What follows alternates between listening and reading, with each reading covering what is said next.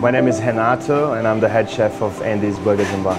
I've started cooking in Brazil, that's where I'm from. When I first got to New Zealand, I set my own goals that I would be working with the best in the industry. So I got a job at Toyota to work under Peter Gordon, and then that was always my goal.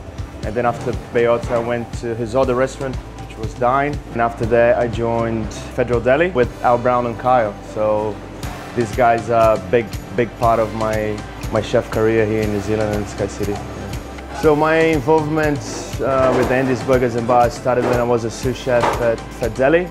I got offered the position of head chef to take over and set up the new restaurant. It's been really hard, it's been really tough, but really good at the same time. We ended up setting up a 24/7 restaurant with a huge amount of food that goes out every day, and it's a great opportunity to put my management skills into practice. Everything that I learned in the last 4 years in SkyCity, I'm actually using it now.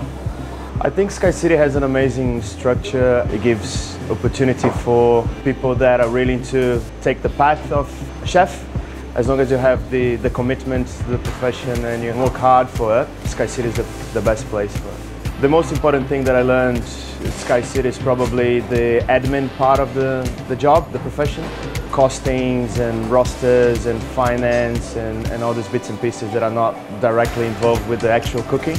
I think SkyCity offers different paths for chefs as well. We've more than 20 restaurants in the business, and we're always exchanging ideas and learning from other chefs and learning from other departments as well. If someone wants to explore more of a hotel setting, SkyCity can offer that.